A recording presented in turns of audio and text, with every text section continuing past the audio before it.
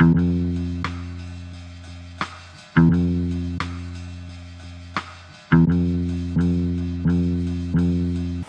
here, Schultz Outfitters. Today we're going to be tying steelhead nymphs, and I'm going to just show you a simple, easy, effective pattern that I've tied for years. This is just my flavor. I'm sure other people tie like this. This is just my version. I'm going to show you some of the color combos and stuff to make it easy to have a wide variety and to fill your box. So here we go.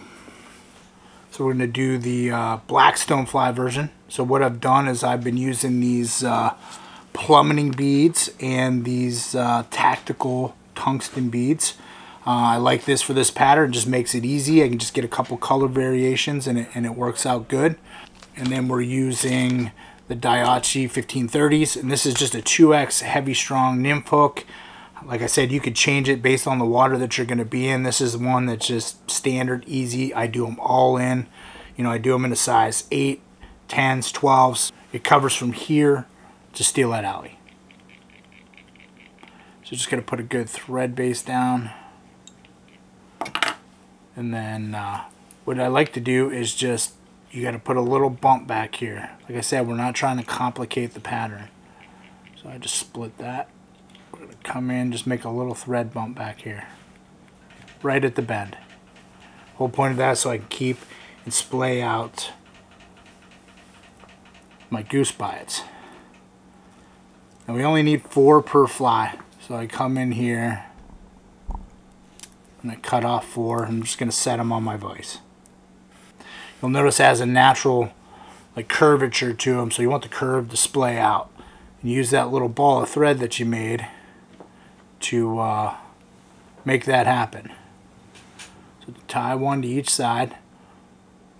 And how long, it's more or less how long you want to do it. Try to make them proportional to the fly.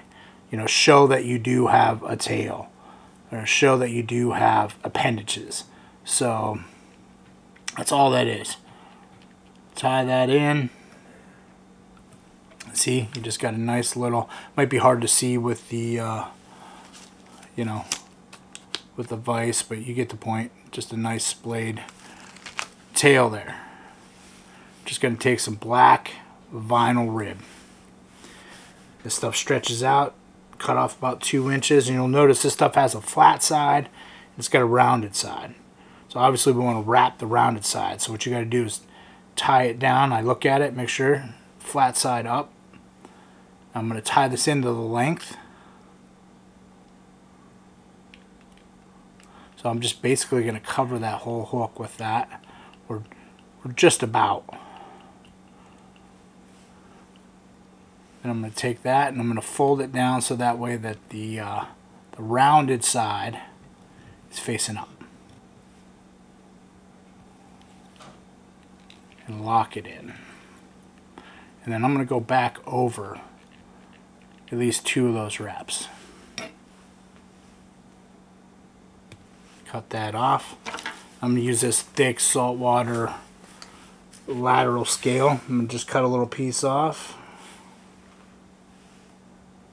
It's going to be my wing case when this is all done. I'll set that on top, tie that in. Now here's the important thing is you'll notice like there's a whole bunch of ice dub on the table. So that gives me everything I need to tie this fly. So the big deal is being able to change the color of the thoraxes in each version of the fly to build you a box that has different contrast, you know, hits different conditions, but gives you a universal pattern to kind of get it all done. One of the most important ones is this black with the peacock and the flashback. You can't go wrong. This combination is caught fish all over. So grab a little bit of this. Spin it on.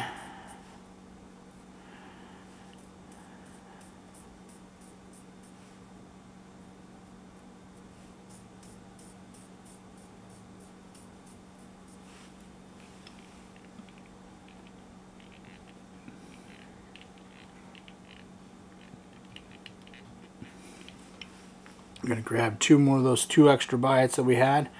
Same deal as you did on the tail, just center it on each side. Get a couple wraps in there. We're going to glue this stuff, so it's no big deal. One on each side.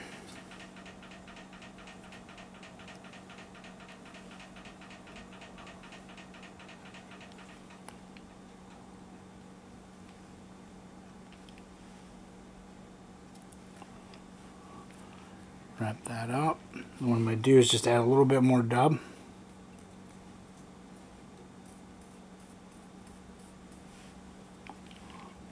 Just to make sure that that bead doesn't move. Take that wing case, fold that over, I lock that in and I fold it back, give it a little tug and I lock it in. I don't even worry about my thread on this kind of fly. I just come in and cut that off. And what we're going to do is just finish it off with a bead of bone dry, which really tightens this fly up, makes it hard. Put it right on the bead and on the wing case. And hit it with a light.